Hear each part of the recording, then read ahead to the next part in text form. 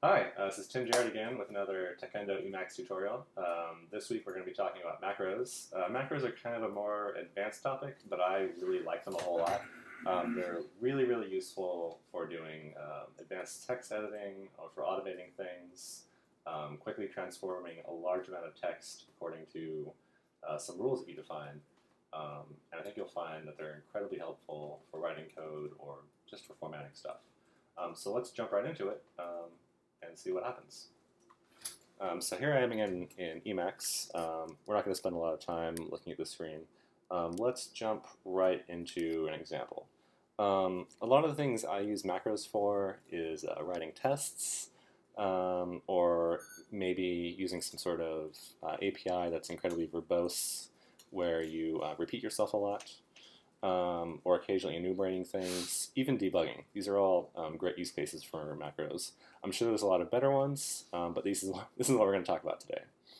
So I'm going to start off, I'm going to open up some Ruby file, foo.rb, just going to kill that text there. And let's just split this buffer, so I'm going to hit Control X3, and I'm going to open up just a file called names.txt. So let's open that. Okay. So I have here some, bare text names. It's ASCII, split by new lines. You could get a lot of files like this if you're a developer, from business developer people. It might be a list of MAC addresses. It might be email addresses. It could be a CSV or maybe some XML. Either way, you have some text and you want to sort of transform this into something more useful.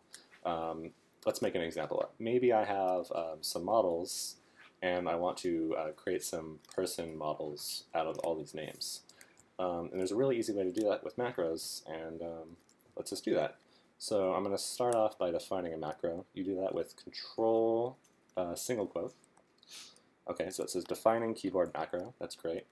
And the way macros work is you can hit any keys, and it records those keystrokes and plays them back. So let's copy this. I'm going to hit Control Space to set a mark, Control E to go to the end of the line. I'm going to copy with Command W.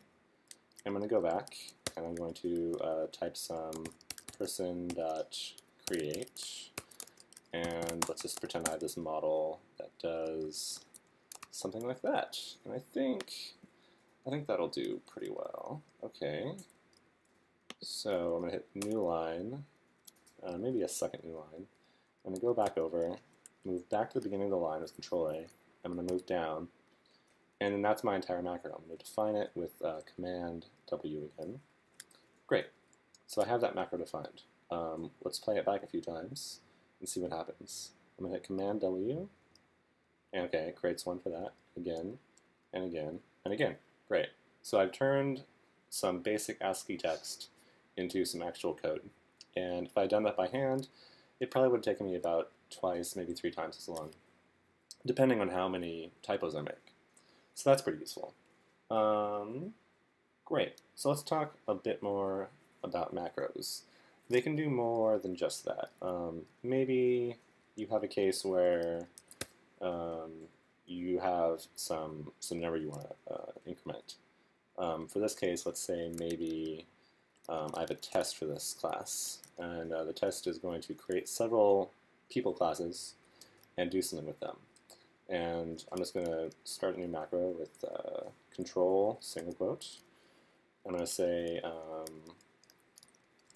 let's create one person.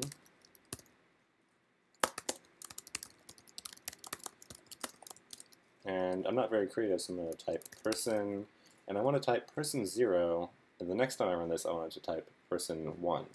So I'm going to insert a counter with control quote, and I'm going to finish this line, and I'm going to define that macro again with Command W.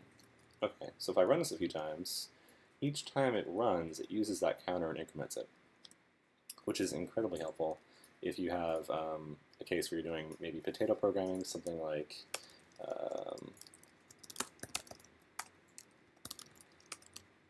let's 2 potato, let's 3 potato, 4 potato. Any case where you have something where you're just incrementing a number, this can be incredibly helpful. but this is kind of a very simple example. You could imagine this might be very useful in a case where maybe you're trying to debug some code and you don't have a very good debugger. So let's just open up some project here, and I'm going to some random code. Let's see if I can find something good. Okay, so let's find a method here in this Ruby code that's a little bit long. Maybe we have some code that calls this, and we're not entirely sure what the entry point is. So let's write a macro that just prints out a bunch of numbers. So real quick, I'm just going to go into this def block. I'm going to start at the beginning. I'm going to start defining a macro. Let's see, control single quote. I'm going to put, and I'm going to print out a string that's just a counter. And then I'm going to close that string, search for the next def block, and go to the end of the lines, Control E, start a new line, and define that macro like that. Okay, so if I run the macro a few times with command single quote, you can see it prints out that next number and goes down to the next def block.